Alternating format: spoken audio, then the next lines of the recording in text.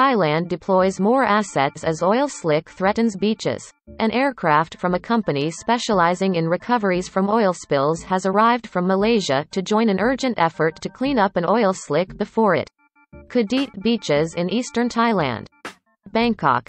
An aircraft from a company specializing in recoveries from oil spills arrived Thursday from Malaysia to join an urgent effort to clean up an oil slick before it could hit beaches in eastern Thailand, officials said.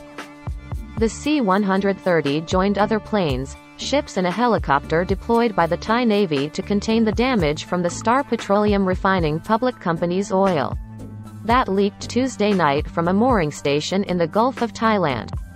Information from Thailand's Geoinformatics and Space Technology Development Agency suggested that prevailing winds could blow the oil slick to major beaches in Rayong Province or Samut Island by Friday evening if not cleaned up before then, said Thai Navy's Rear Admiral Wichanu Thupa Ang. He said the agency's report estimated that the slick covered 11.65 square kilometers, 4.5 square miles. Star Petroleum Refining estimated that a total of 20 to 50 tons of oil had been spilled.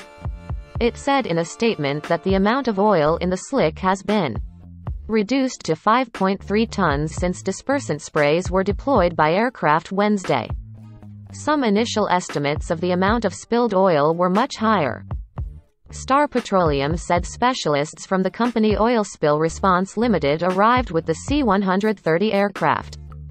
Wichanu said the largest part of the oil slick would be contained by booms within an area marked by buoys and then sucked by skimmers into holding tanks and properly disposed of. At the same time, the oil headed toward the beach would also be contained and redirected to the open sea, he said.